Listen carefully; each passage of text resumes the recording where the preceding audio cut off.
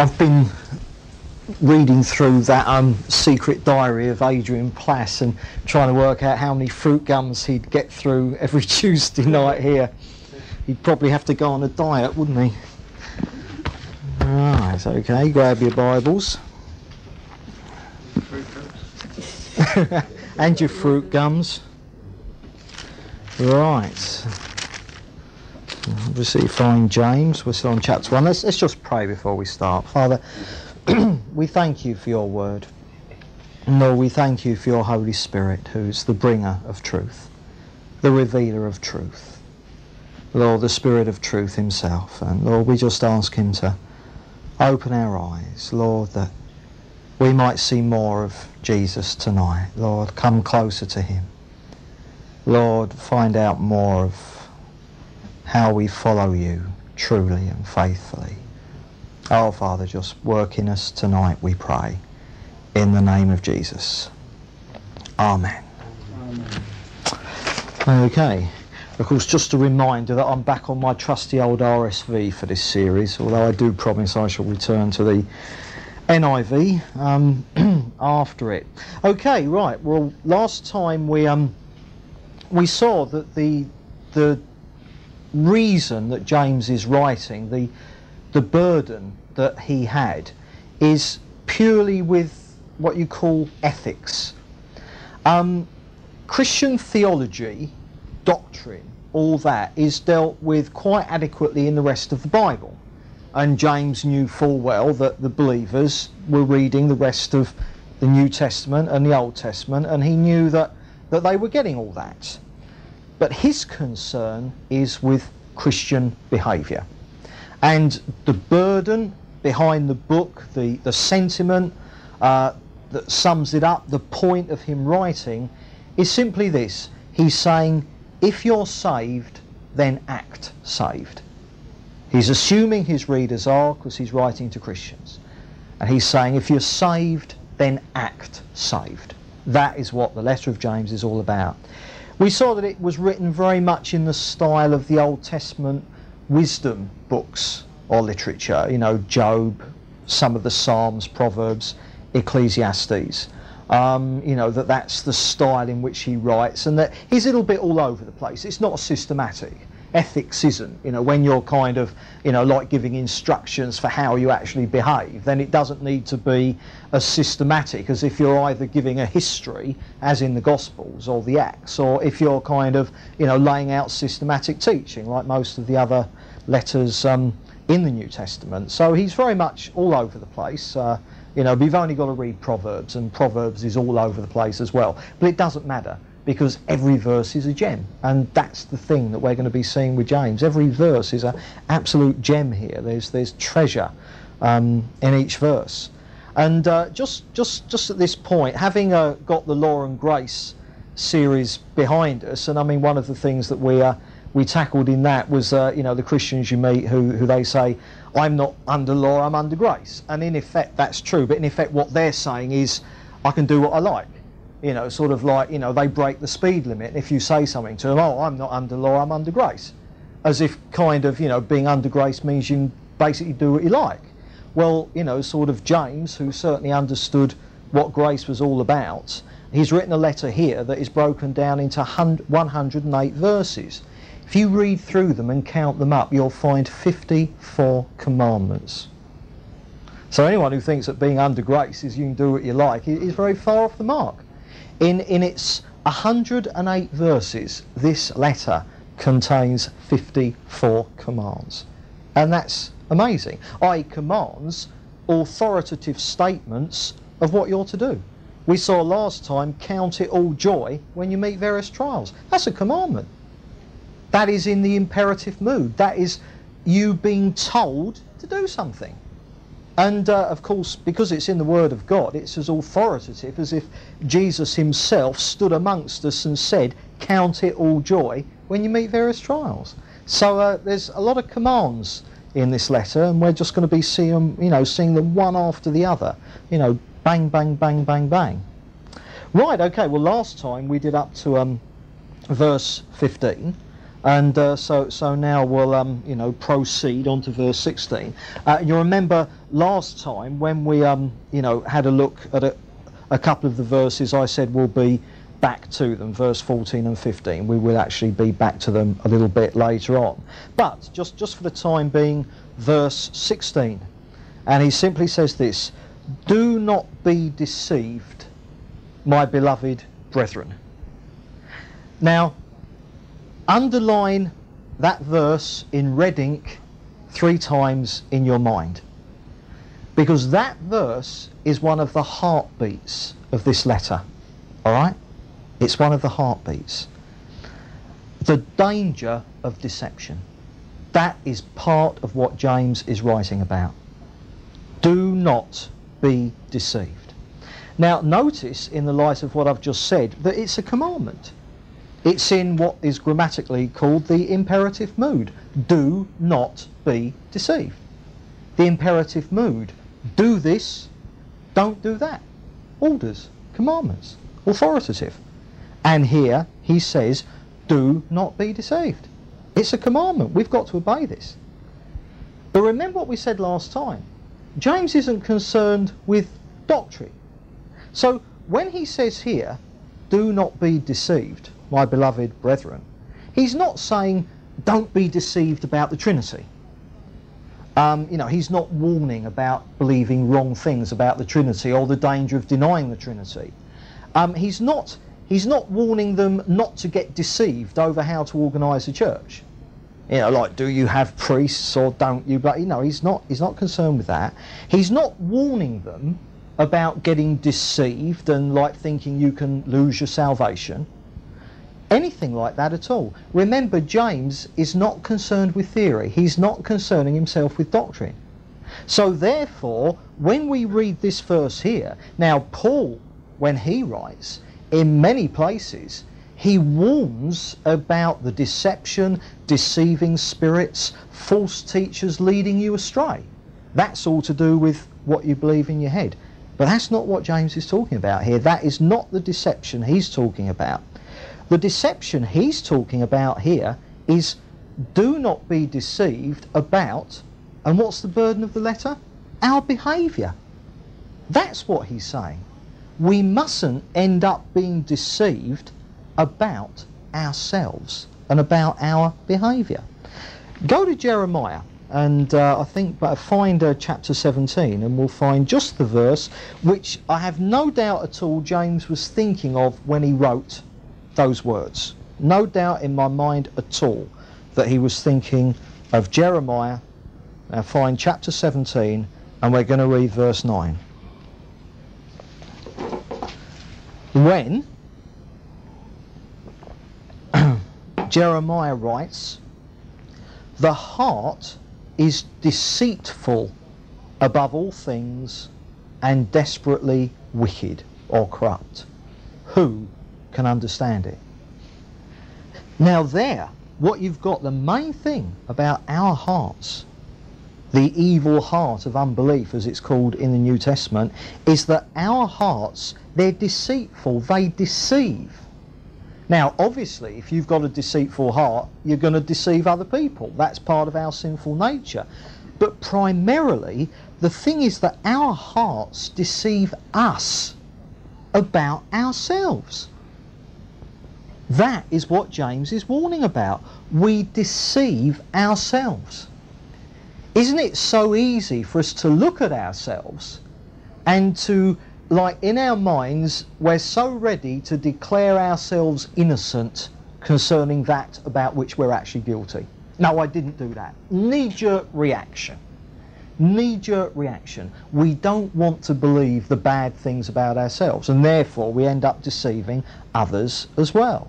We're sort of like, very ready to often repent of the things we haven't actually done, but we're not very fast, are we, on repenting of the things we have done. And in fact, very often we can end up repenting of everything except what God is convicting us of at any one moment. See, we deceive ourselves, and James warns about that. Our self-assessment, we've got to be so careful in it, because if I am the only reference point for my assessment of me, then I'm going to be deceived. Because fundamentally, we all think we're wonderful.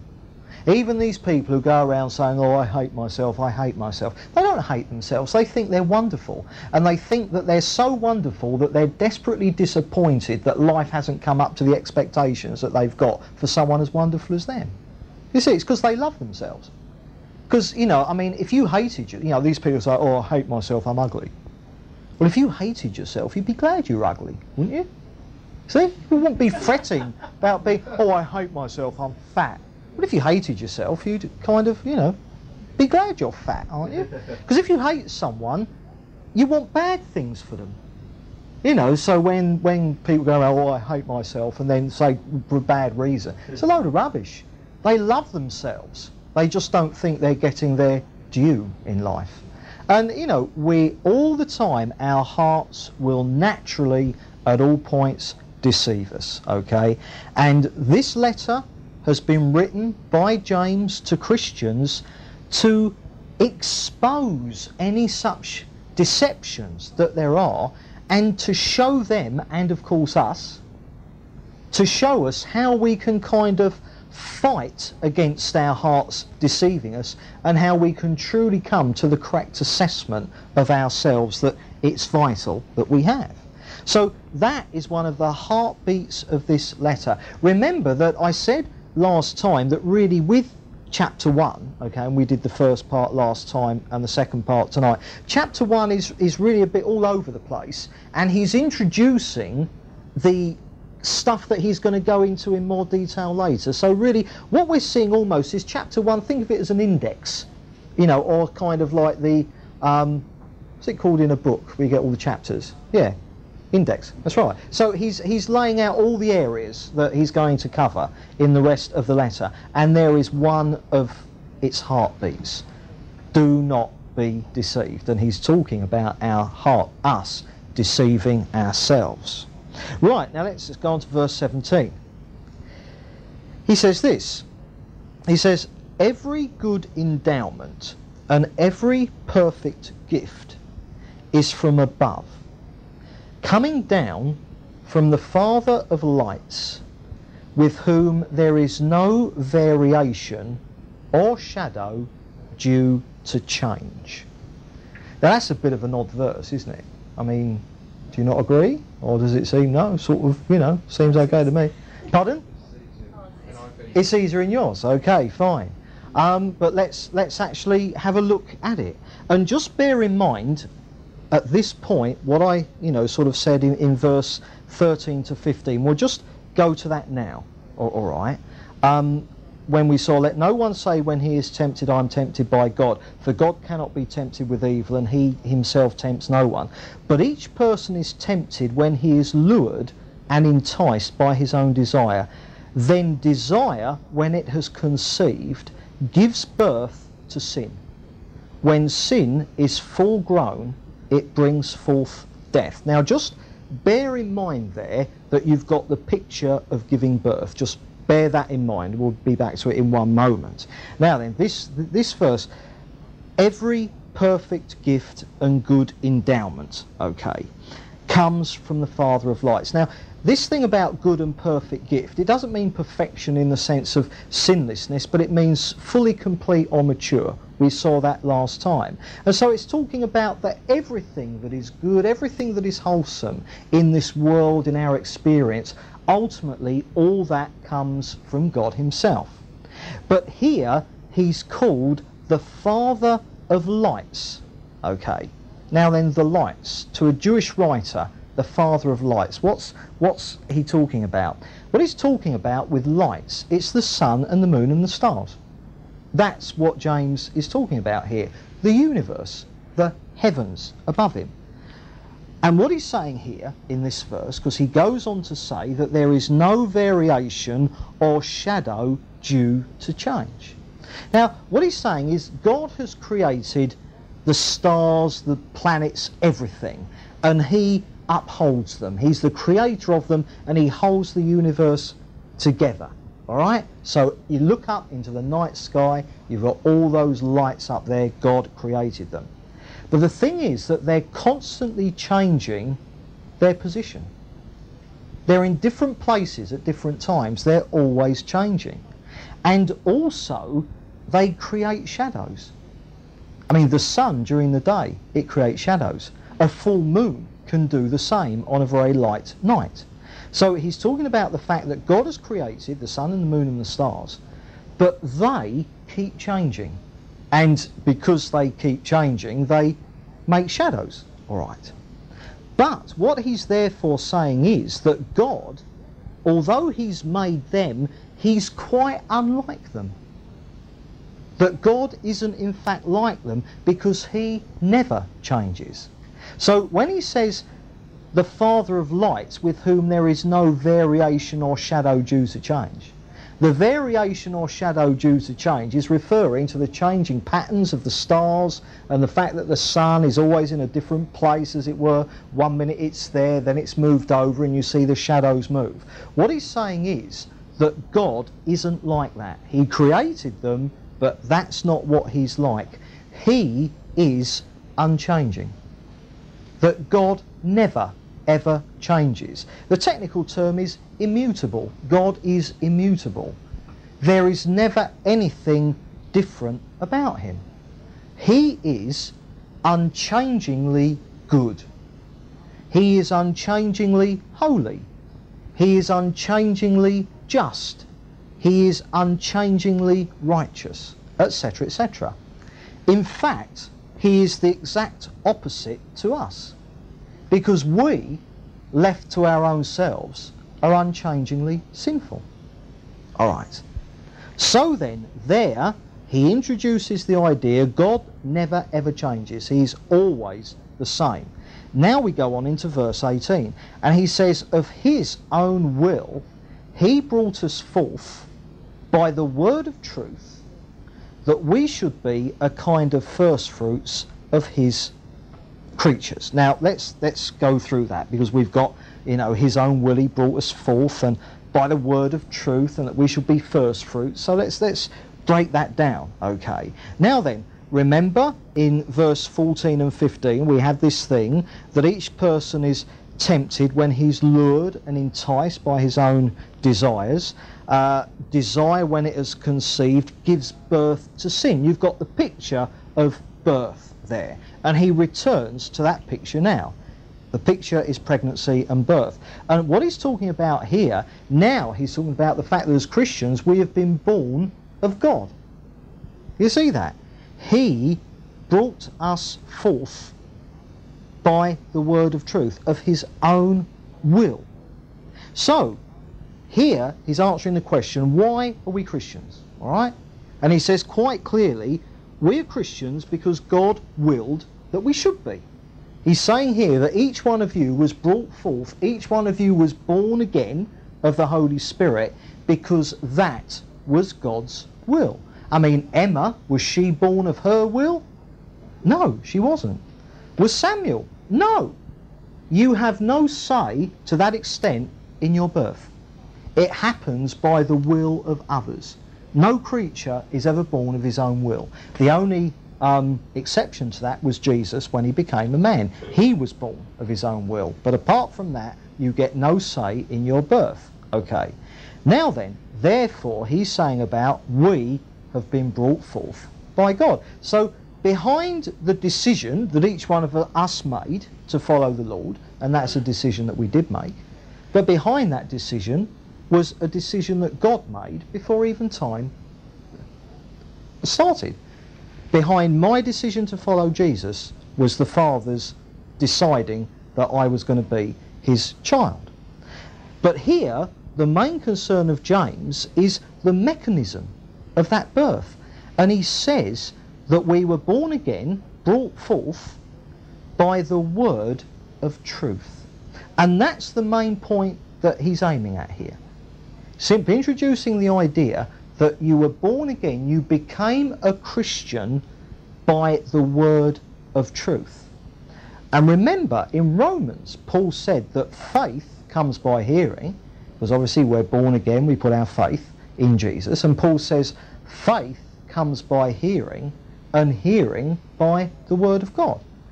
And Jesus himself said, they shall know the truth, and the truth shall make them free. And so what he's doing there is he's reminding them that the way in which we were born again was through the proclaiming of the truth of God's word. It was the word of God, the scripture. It was the word of God that enabled us to come into his kingdom in the first place. And it was that so that we should be a kind of first fruits of his creatures. Now, the thing about the word of God here is that we're going to be seeing that the only way we can ensure that we're not deceiving ourselves, because he's warned us against that. He's saying you've got to make sure that you don't deceive, right?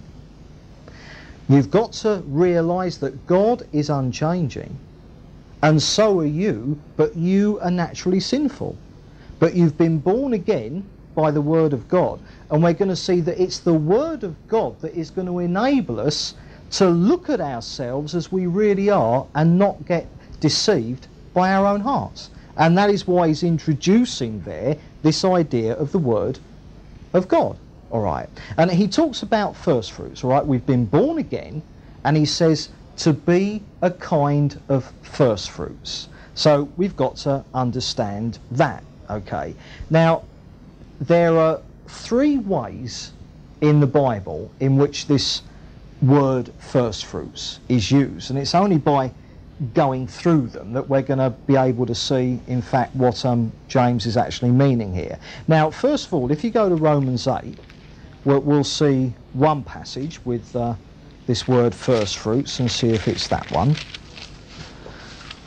Romans chapter 8.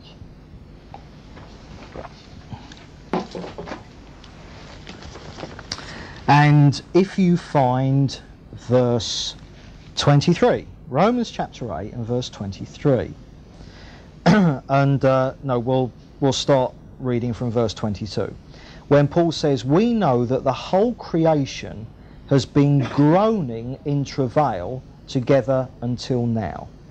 And not only the creation, but we ourselves, who have the first fruits of the Spirit, groan inwardly as we await for adoption as sons, the redemption of our bodies. Now, this phrase first fruits there, what Paul is saying is that because we've got the Holy Spirit inside of us, therefore that's like a down payment on what we're going to get in full. So here he's saying the life of Jesus is there inside of us, but one day we're going to end up completely glorified like Jesus, as is the whole universe. And it hasn't happened yet, it's going to happen in the future. But we've got the Holy Spirit now as a kind of a down payment, all right? We've got the Holy Spirit now as a first fruits. So there's the word first fruits. That isn't what James is referring to, so eliminate that one, all right?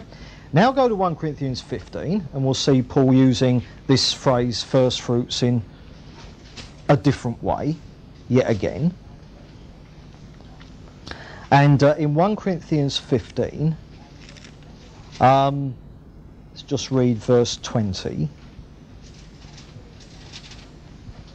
And he says, but in fact, Christ has been raised from the dead, the first fruits of those who have fallen asleep.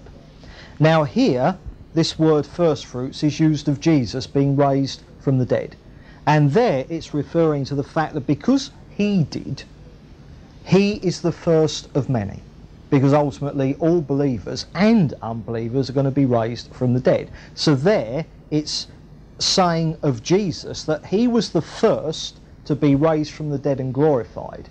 Everyone else is going to follow later, therefore Jesus is the first fruits. The first example of something that's going to come later. You know, and this whole thing about first fruits, it's the first of a batch, the first appearance of a batch of something. That isn't what James is talking about either. It's nothing to do with being raised from the dead. Now then, in Romans 16, don't turn to it, and 1 Corinthians 16, you'll find the only other use of this word first fruits in the Bible is that Paul would use it of the first people to get converted in a particular area. So, you know, if he went to Asia to preach the gospel or something like that, the first converts in various places he referred to as first fruits. So, you know, evangelists, they broke new ground and people got converted. The first batch of converts they referred to as being the first fruits. Now, those are the other ways in which the New Testament uses this phrase, first fruits. And so we've got to say, right, okay, now of them, is it any of them that James is talking about? And I've come to the conclusion that the answer is no, because absolutely none of them fit, do they? And the fact that he says that we should be a kind of first fruits, all right, a kind of, it suggests to me that he's using this term in a very, very loose and general way, not the specific way that it's used elsewhere in the Bible. And I think that he's simply referring there to the fact that all the Christians at this time were simply the first batch right at the beginning of church history. That obviously he knew that generations were yet to be born and people from them would get saved, but they're like the first, you know, sort of, you know, order of believers, you know, so the first 50 years or so of church life. And I think that's kind of why it is he's using the word first fruits there. But obviously we had to go through the other technical, you know, sort of thing to find out what he was talking about. But what I want to do is just to sum up verses 16 to 18 now, because again, as we go through it, it seems very bitter. You know, we're not reading it in Greek and we're not Jewish like he was. So we've got to put together, it seems to us all over the place, but, you know, sort of basically what James is saying in those, you know, sort of bits there is this. He's saying, as sinners, we give birth to sin and evil. That's what we do, because you reproduce after your kind. So we are sinners and we give birth to sin, all right? That is us left to ourselves. But if you introduce the Lord into your life, all right, because we're born again, we're born of God. If we introduce the Lord into our lives, then he produces, gives birth to his nature in us. So can you see the idea here? He's saying we of ourselves give birth to sin. But because we are born of God, because we have that new nature, therefore the Lord can produce or give birth to holiness in our lives rather than the sin that our old nature gives. All right. And the Lord never changes. So goodness and holiness is a potential for us. To say we're sinners and that's it, boom, boom, end of story, isn't the truth. We've got a new nature because we're born of God. Now, unlike the sun and the moon and the stars, God doesn't change. He is changeless. And therefore, because he is changeless and because he is always sinless, his nature in us is always sinless. You see? Therefore, we don't have to keep giving birth to sin all the time, because we've got a new nature and now we can produce holiness in our lives because we're born of God and because his nature is in us. And the reason he started off that section about being deceived is because the rest of this is him saying, look, you've got to judge and recognise the sin that you're coming up with from the old nature. That's got to be repented of, judged and dealt with, and only then, through the power of the Word of God, are you going to start producing the holiness of God from the new nature. And in a few verses' time, we'll see him come back to the idea that it's the Word of God that enables us to do that. Okay. Now, look at verse 19 and you'll see the way that he, sort of like develops this.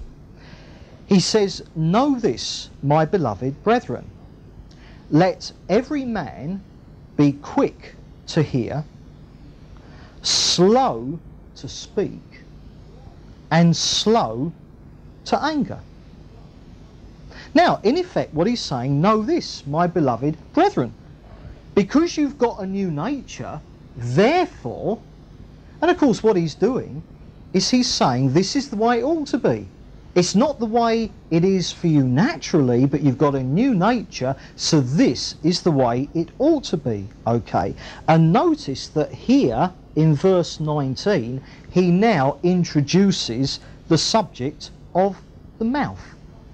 And again, in verse 26, if anyone thinks he's religious and doesn't bridle his tongue, again, there you've got a mention of the mouth. Now, think of it like a symphony. Rather than reading a letter, we're listening to a symphony, okay? And of course, what you get on various subjects or themes in this symphony is you get a hint here, then a bit later on a definite introduction, like for instance in verse 20, verse 19 hints the tongue, then verse 26 is a definite introduction of this theme. It's not just a hint anymore. And then by the time we get to chapter 3, in a few studies' time, you've got the thunderous climax and crescendo, and the theme is revealed in all its glory. And a whole chapter on the tongue. And can you see the idea of what James is doing here? He's introducing, hinting at his themes. But all the themes are going to be developed later on. So like a symphony, there's a little melody. I'll just pick that out there, all right? And then the music carries on, and then a bit later, there's the melody again, but it's developed a bit. And then by the time you get to the end of the symphony, that melody is the very climax itself. And that is in effect what James is doing. So here, he's hinting now about the tongue. And he's saying, look, you've got a new nature, you're born of God. Therefore, for instance, it's going to affect the tongue, isn't it, lads? All right? And then he develops that really, in detail later on, okay? So then, what he's saying now is, in the light of the fact that you've got a new nature, you're born of God, you don't have to just keep producing all the sin all the time, be holy. That's what he's saying. So he says here, therefore, let every man be quick to hear, slow to speak, slow to anger. And again, we've got another sort of like instruction here, a command. Now, we've got an equation, and this equation relates to us. He's saying, right, is this you, or is there some changing to do? And the equation is this. If you have quick to hear plus slow to speak, that equals slow to anger. You see? So quick to hear plus slow to speak equals slow to anger. Or, to put it the other way, therefore slow to hear plus quick to speak equals quick to anger. Now, can you see that equation? He's saying you should be quick to listen, slow to speak, and therefore slow to anger. But the problem with the sinful nature is that the sinful nature is not that. It's slow to hear plus quick to speak equals quick to anger. Now, let's actually break this down, all right? Because this is a basic character trait that he's dealing with here. So, he's saying, let every man be quick to hear or to listen, slow to speak, that's the mouth, and slow to anger. Now then, we'll break it down like this. What can be said of someone who is quick to hear and slow to speak? Because that's what we should be. We should be quick to hear and slow to speak. What can be said of someone who's like that? Well, if it's, for instance, that someone goes to such a person with a problem to be shared, then this person who's quick to hear and slow to speak, he's going to be concerned with this person's problem far more than he's concerned about himself. All right? So what he wants to do, he wants to really listen to their problem because he's only thinking about them. Sure, he's going to end up speaking, but only to help them. So what he wants to do first is to listen. because he's only thinking about that person. So if you go with a problem to someone who is quick to hear but slow to speak, they're going to be concerned solely with you, aren't they? They're going to listen. Or secondly, say it's a discussion, all right? There's a discussion going on amongst people. Now then, if there's someone there who is quick to hear but slow to speak, then that means that they're humble enough to believe that they can actually learn something from that discussion. Their main concern isn't to just spout off what they know. They're listening to learn rather than being concerned with, oh, I've got to make sure they all know what I know. Now, what that tells us about a person like that is this: selflessness plus humility equals a low probability of sinful anger. So, when James says, be quick to hear, slow to speak, and slow to anger, what he's saying is, if we really live in a selflessness and a humility, concerning ourselves more with others than us, then there's a very low probability that we're going to be someone who gets angry. But what can be said of the reverse now? What can we say about someone who's slow to hear but quick to speak? What can we say about them? Well, if it's someone going to them with a problem, the person who is slow to hear but quick to speak, he's not really concerned about that person. He's more concerned about how he's going to deal with their problem, how he's going to sort them out, isn't he? So he's half listening to them, but really he's just now, what am I going to say? So he's not really listening to them, he's just thinking about what he's going to say to them, is he? Because his concern isn't them in their need, his concern is, oh, how am I going to sort this out? What am I going to say into these circumstances? So therefore a person goes to them with a problem, but they're not concerned about the person with the problem, they're just concerned about the wisdom they're going to speak into that situation because they've got the wisdom to deal with it. You see, they're thinking of themselves. Or secondly, say if they're in a discussion, you know, and there's a group of people and they're talking and sharing about something, well, this person just thinks that everyone else ought to just shut up and listen to them and learn something. You see, that is the person who is quick to speak but slow to hear. So therefore, what we've got there is we've seen that selflessness plus humility equals a low probability of sinful anger. But here we've got self-obsession plus arrogance equals a high probability of sinful anger. You see? Because the anger or lack of it is a result of what goes before. To be quick to speak and slow to hear is the giveaway of a temperament that is prone to anger. But to be quick to hear and slow to speak is the sign of a temperament that is humble. And therefore, why should it get angry? Why should humility and selflessness end up sinfully angry? It's not going to happen, is it? Now, I've put that in the extreme, but there are shades of grey across the spectrum, and each one of us has got to know where we are. Because anger is very definitely a bad thing. Anger is not good. And so therefore, when he introduces the idea of the tongue and speaking and anger, he says the first thing to do is be quick to hear. Do more listening than you do talking. And if you take that approach, you'll end up being less angry. Now, that is really good common sense advice, isn't it? So therefore, he's saying anger shouldn't be part of our lives. The new nature should be overriding that. So he's saying, therefore, start to act in this way, and then you'll find that the problem will start to go away, because the new nature will start to take over. And you changing the way you act or behave is, as we're going to see, that step of faith that enables that new nature to actually come out. That is the step of faith that reckons ourselves to be dead to sin. Now then, he carries on and he says, for the anger of man does not work the righteousness of God. And there is a straight, unarguable fact that the anger of man does not work the righteousness of God.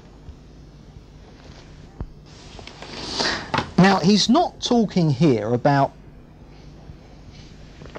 righteous indignation. I mean, there is such a thing as that. I mean, Jesus got angry. That was righteous. That wasn't the anger of man, that was the anger of God. And there are times, if we follow the Lord, that we will experience the anger of God.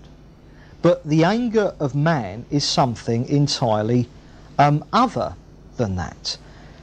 He's talking here, all right, about the anger of man. Now, if you experience the anger of God, or righteous indignation, then that will produce fruit. Righteous indignation, it may well rebuke, but it will be in a very self-controlled manner, and it will be concerned only with God's honour and the greater good. So to experience the anger of God is itself an entirely selfless thing, all right? But it's so easy, isn't it, when we try and call our sinful anger righteous indignation. No, that's not sinful anger, that was righteous indignation. I've had Christians scream that at me in the past. You know, I've had people scream at me, I'm not angry with you, this is righteous indignation. And they are screaming. They are saying that at the top of their voice because they are so angry. All right. Now, that's not on. The anger of man that James is talking about here is entirely a different thing, and we all know what the anger of man is. I've just told you what the anger of God is, that it's a selfless thing, it's concerned only with the common good.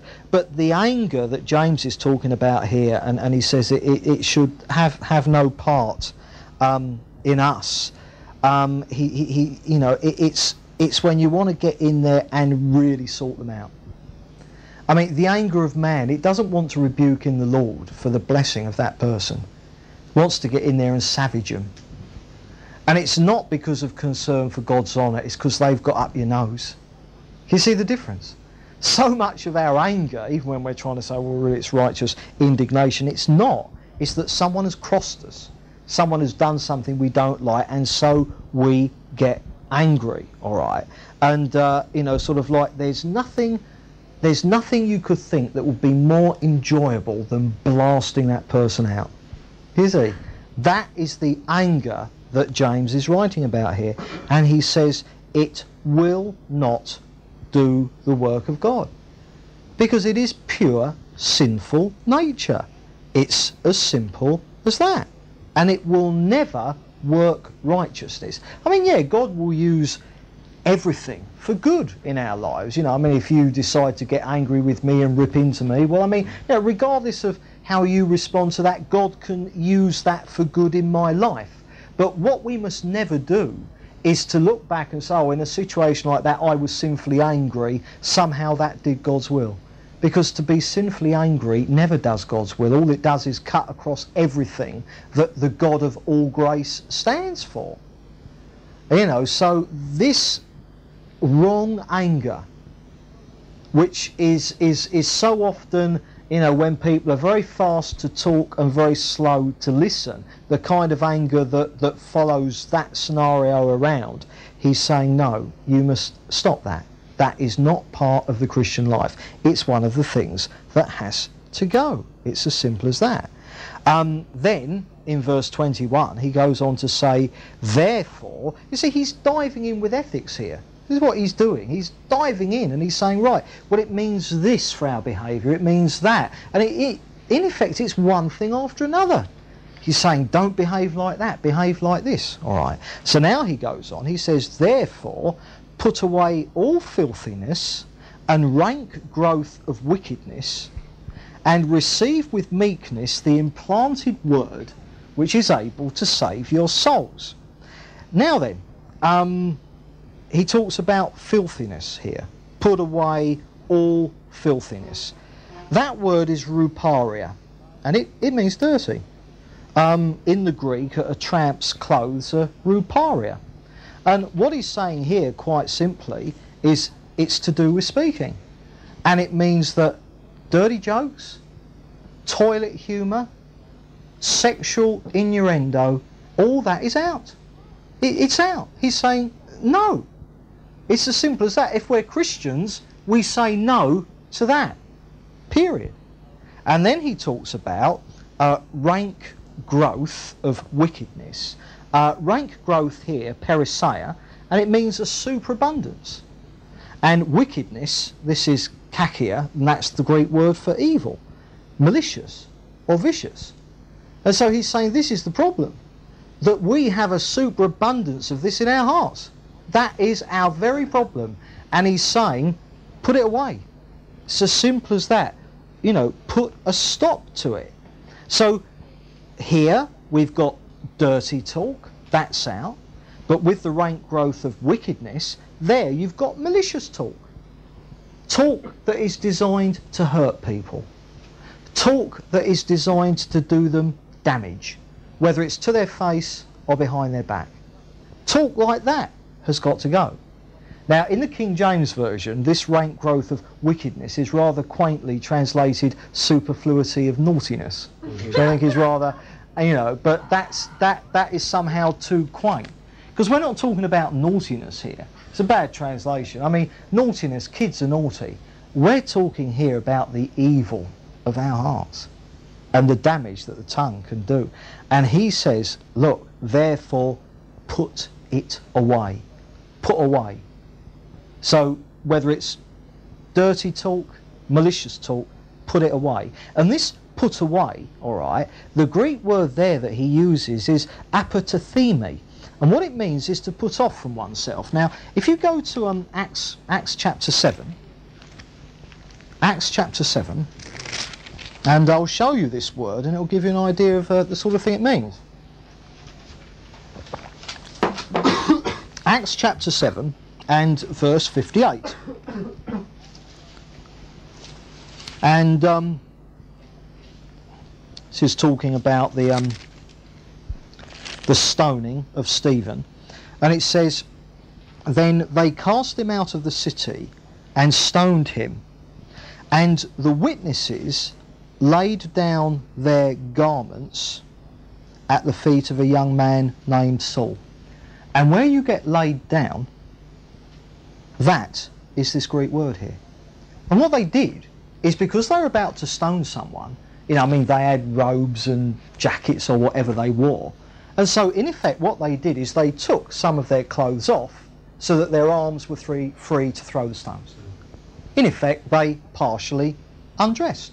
And that's what the word means. It means to put off from yourself in the same way you would a jacket or a shirt or a skirt or something. Now, bearing that in mind, go to Ephesians and keep tying this all together.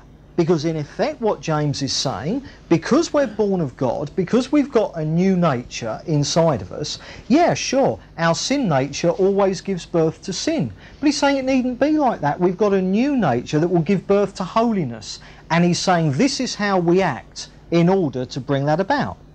Now in Ephesians 4 and verse 22, all right, and Paul writes this. He says, put off your old nature, which belongs to your former manner of life and is corrupt through deceitful lust. He says, put it off, like a jacket that you don't want to wear anymore. Put it off. It can be done. And he says, and be renewed in the spirit of your minds, and put on. So you're taking one jacket off and you're putting another one on. And put on the new nature, created after the likeness of God in true righteousness and holiness. Now can you see what Paul is saying there? Only here Paul's dealing more with the doctrine. James isn't concerned about that. He assumes they know the doctrine here. Paul is saying we can put off that old nature. We can become unresponsive to that old nature that only produces sin. And what we can do, because of what God has done in us, we can actually put on the new nature that is created after the likeness of God. And that new nature will produce holiness in exactly the same way that the old nature comes up with sin. And James is saying exactly the same as Paul. If you go to Colossians, we'll see a parallel, kind of passage where the thought is the same. Colossians chapter 3, verse 5. And Paul says, put to death, therefore, what is earthly in you. Immorality, impurity, passion, evil, desire, covetousness, blah, blah, blah. Go down to verse 7. In these you once walked when you lived in them, but now put them all away. Anger, wrath, malice, slander, and foul talk from your mouth. Well, that's exactly what James has just covered, isn't it? Those very things. And he says, do not lie to each other, seeing that you have put off the old nature with its practices, and have put on the new nature, which is being renewed in knowledge after the image of its creator. So, there you have Paul saying exactly the same thing. He says, look, we got a new nature. We can turn from the old one because the Holy Spirit is working, because we got a new life. We can be turning from that old nature and we can live more and more in the new nature. And that is exactly what James is saying here. To put away, to put off yourself all filthiness, blah, blah, blah. Okay. Then he goes on to say, and receive with meekness the implanted word, because this is how we do it, which is able to save your souls. Now then, this kind of receive with meekness, in the Greek, the idea of the word meek isn't weak. A lot of people think that meekness is weakness. Like the meek shall inherit the earth, if that's okay with the rest of you. That's not what meekness is. The word in the Greek would be used to describe a stallion that has been broken in by its master. And it's the idea of controlled strength. So the strength of that stallion was once being used to buck off the man who was trying to break him. You get on the stallion and he uses all his strength to throw you off. But when the stallion's broken, it's still got the same strength, but now its strength is submitted to the one who's broken it. Can you see that? So meekness isn't weakness. What meekness is when we come to the Lord with all our faculties, all our strength, all our intelligence, the strength of our will. Christians shouldn't be weak-willed, we should be strong-willed, all right?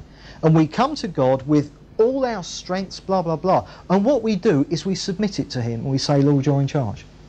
That's what meekness is, all right? It's the willingness to be controlled by another, all right?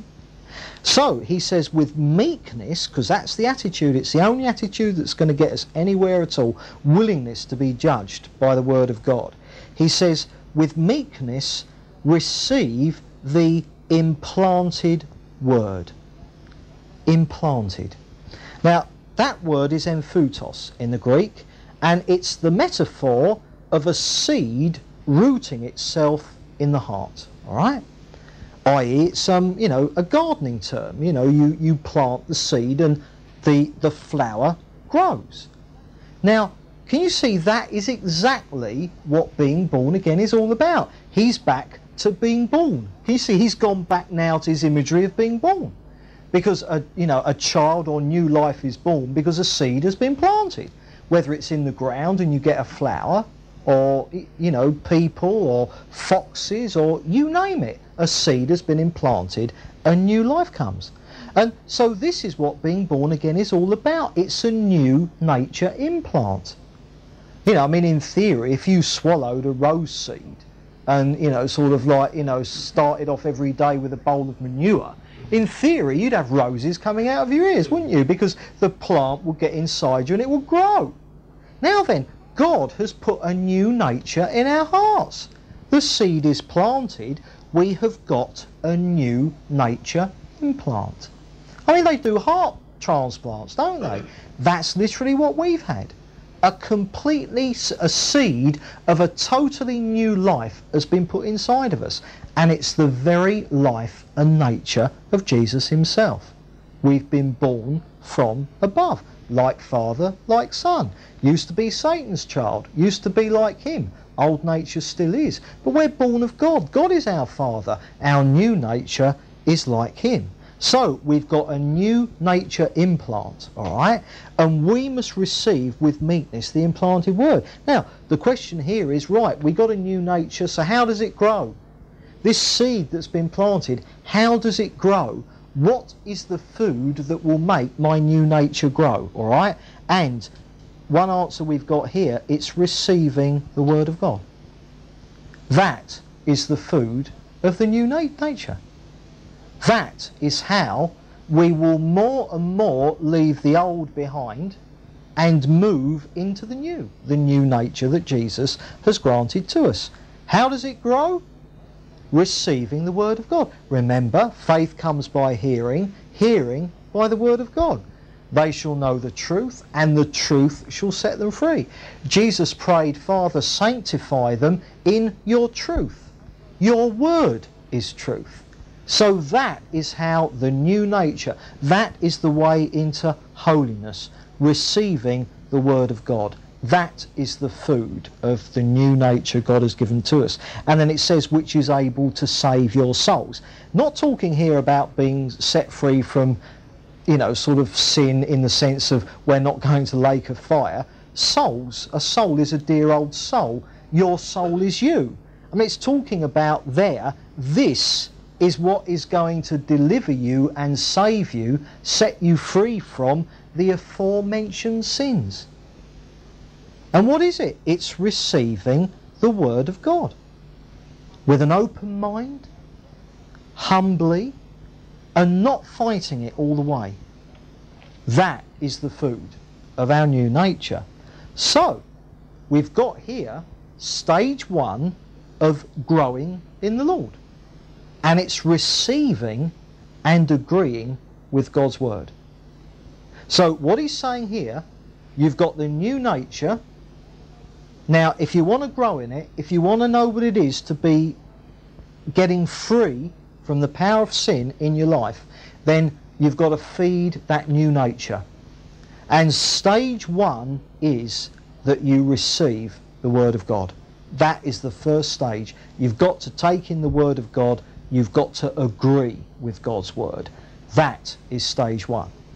But now, in verse 22, the next verse, he moves on to stage 2. Look what he says. But be doers of the word, and not hearers only, deceiving yourselves.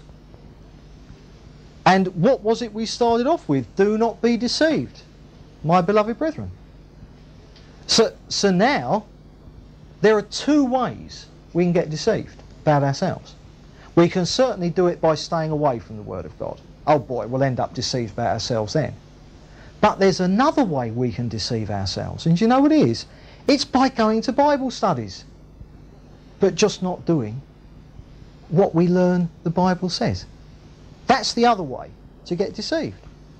So, what we're seeing now is that in order to grow in the Lord, receiving the word of God is vital, but it's not enough. Agreeing with the word of God is vital, but it's not enough. Hearing God's word, receiving it, agreeing with it, believing it, that's great, stage 1.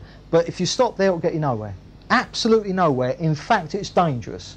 Because if you stop there, you'll just become self-righteous. And you'll be deceived. The second stage that completes the circuit, and without this second stage, the current will not flow.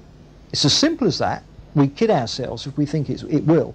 The second stage is, we receive it and agree with it, stage 1, but then it's got to be acted on and put into practice.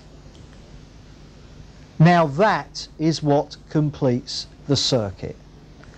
The teaching of the Bible that we receive through our own reading of it, through coming to Bible study, through listening to tapes, through reading books. All that is vital, okay? We must be doing that. But what we're learning, we must then make sure that it changes us. You see? No use learning new truth, but we got to walk in the new truth that we've learned. So therefore, he's saying, be doers of the word, not hearers only. And it is so easy to just be a hearer. But he says, if that's the truth about you, he says, you may well be sitting there thinking, oh, I've got such a knowledge of the Bible, this is wonderful. But he says, if that's all you've got, a knowledge of the Bible, and you're not doing it, he says, then you are deceiving yourself. You might think you're a wonderful believer with a really good understanding of God's word, but he says the truth is you are deceiving. Your heart is deceiving you. If we think that receiving God's word and knowing God's word is enough, we're actually kidding ourselves. It's got to be obeyed, i.e. the word of God must all the time be changing the way we behave. This is what the letter of James is all about. Let's go on. Verse 23, he says, look, for if anyone is a hearer of the word and not a doer, he is like a man who observes his natural face in a mirror, for he observes himself and goes away and at once forgets what he looks like. Now then, you can look in the mirror for two reasons. And I know one of the reason he's not referring to here. If you want to look in the mirror to admire yourself all day, fine. I suppose mirrors will do that. You know, we can admire ourselves in a mirror. But that is not the way a holy person uses a mirror. A holy person uses a mirror to make sure that they are presentable. Yep.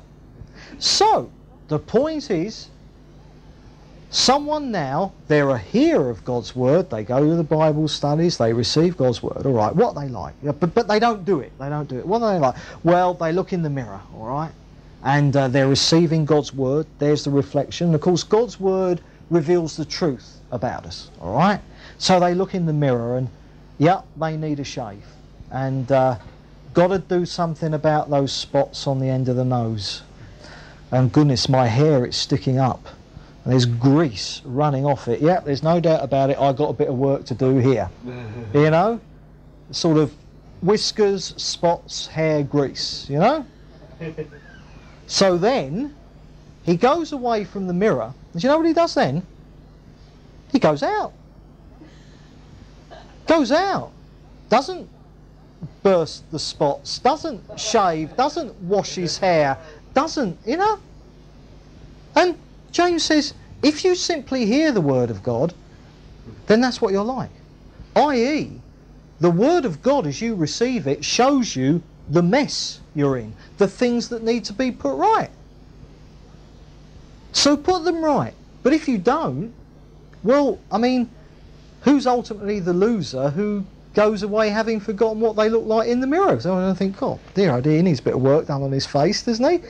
They are walking around thinking, oh, aren't I handsome, and your hair's sticking up, and oh dear. Now that is what we're like when we receive the word of God, but we don't act on it. It shows us what a mess we are, and then we go away and we continue being a total mess.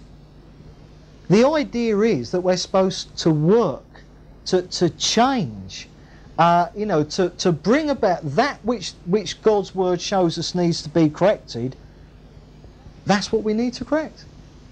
But it's so easy, isn't it, to just hear God's word, to just, you know, receive it and not do anything about it.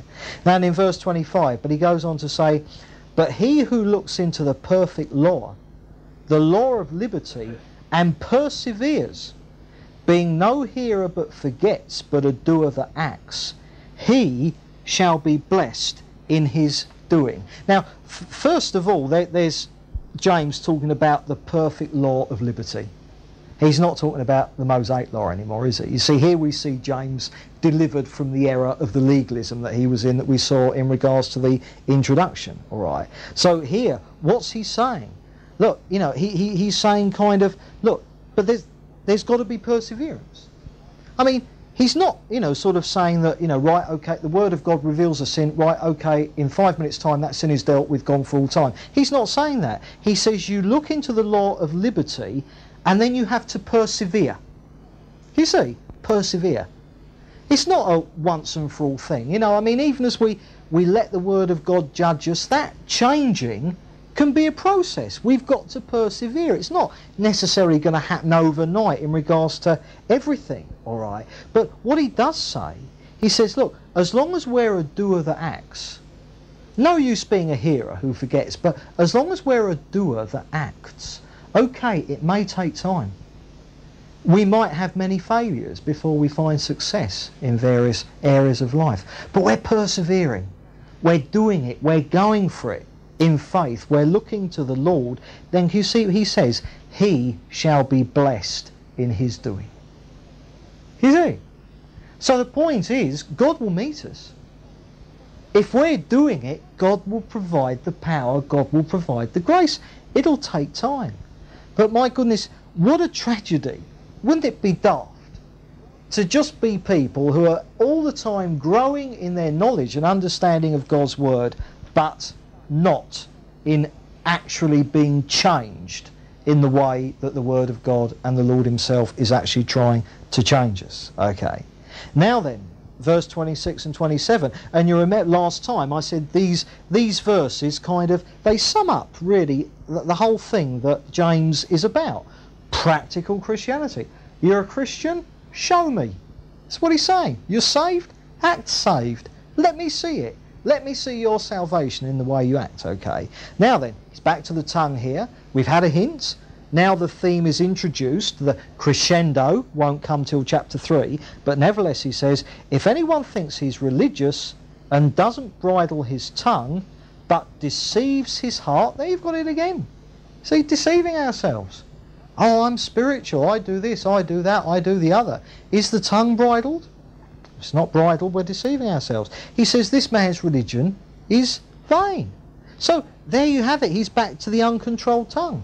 Now then, does it mean that somehow we've got to make sure our tongues are perfectly controlled by tomorrow morning or by next week's Bible study and I'm going to check up? No, we're going to have to persevere. But my goodness, we've got to make sure that we are submitting our tongues to the Lord. You see, that we're working on it.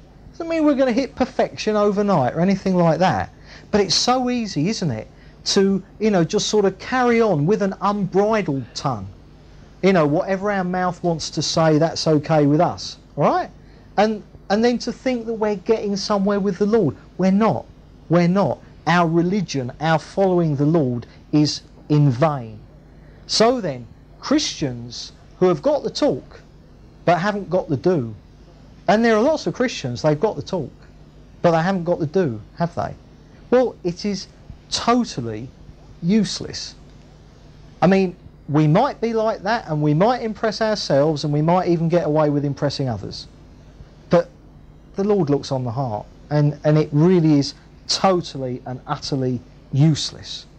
And then he goes on to say, look, religion that is pure and undefiled. He said, look, if we're really going to get down to brass tacks, all right, you want to know if you're following the Lord? Okay, this is what following the Lord is all about. He says, religion that is pure and undefiled before God and the Father is this: to visit orphans and widows, they're the people in need, with no one to look after them, to visit orphans and widows in their affliction, and to keep oneself unstained from the world.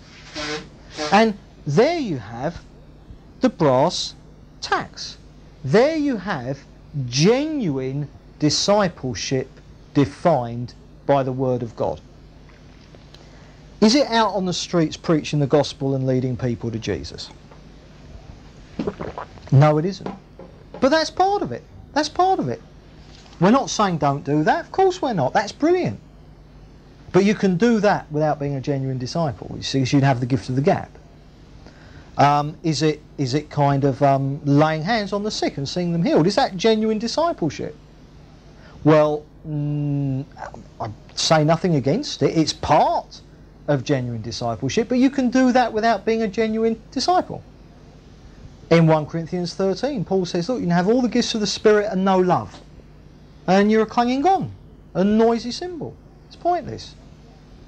So things like that are not in themselves. You pray all day. Yeah, you could pray all day, like the Pharisees used to do. And I say nothing against prayer. Disciples will pray. But it's not prayer that makes a disciple. Do you see what I mean? What makes a disciple is caring for those in need. So in the widest possible sense, we put there giving. And I say in the widest. It's not just a financial thing, but it is that. But the giving of time, the giving of energy, making myself available for others and whatever they need. So real servant stuff. Serving our brothers and sisters and serving those who are in need in any way at all, okay, whom we can help. Obviously you can't help everyone in need, but those whom you can. So that's the first thing, caring for those who are in need, being a servant to the world. And then secondly, keeping oneself unstained from the world, sanctification, practical holiness, the very thing that he's talking about here. And thus far we've seen things like, you know, sort of like a cut the dirty jokes out. The nasty use of the mouth. No, cut it out. And you see, that's the sort of area that he's been covering so far. As we go through this, we're going to find that he covers other things as well. But this is the real brass tacks. That is the test of whether or not we are really following the Lord. Serving others. Because if we have the Lord first, if we bow down to him, if we submit to him, if we say, Lord, I am going to serve you, all right, then what we're saying is, Lord, your work, I'm here willing to do it. I want to serve you. Now then, what is God's work? It's serving people, because the Son of Man came not to be served, but to serve. So therefore, for me to serve God, to do his work, what's the work he wants me to do? His work is serving others. So that's going to be my work if I'm a disciple. And if someone isn't serving others, well, whatever spirit might be coming out of them at any one time, it's not what the Bible calls the Spirit of Christ, is it? Because Jesus came as a servant. So there's the first test. And the second test that goes with it, because after all, one could really be into serving people, because, you know, I mean, you always get these kind of, I call them the Greenpeace type people, but I mean, I know that's a bit unfair to Greenpeace, but you know what I mean. You know, sort of like always wanting to do social good works. They're kind of the natural social workers. There are people like that, okay? So, you know, and they might not even be Christians. But the other thing is personal holiness. Being delivered from the power of sin in my life day by day. And it's those two things together that are the actual test of whether or not we are disciples. Whether or not we are not born again, because you can be born again and not be a disciple. I mean, that's why he's writing this letter, because you can be born again and not be a disciple. I mean, that's why the letters in the New Testament were written, because we can be born again and not be a disciple. We can be a carnal Christian as opposed to what the Bible will call a spiritual Christian. And James is saying this is the test, and this is what you've got to measure yourself by. And as we're going to start seeing next time when we come on to chapter 2 and through the rest of the letter, that in effect the rest of the letter are these two verses opened out, just applied to all various different areas of life. And that so far in the two studies we've done on chapter 1, we've seen his index. We've seen all the areas that he's going to touch on, but he's skipped around all over the place. But as we go through, we're going to see them all developed in more detail and applied quite mercilessly. And you know, we're certainly we are going to see in the letter of James teaching applied quite mercilessly. I mean, he's quite a character, but nevertheless the Lord is quite merciless on our sin. He's exceedingly merciful on us, of course he is, but the Spirit wars against the flesh. God is at war with the power of sin in our lives, and he wants to set us free from it. Therefore he is prepared to be merciless at times, as we're going to see in the rest of this letter. So we will carry on with chapter 2 next time.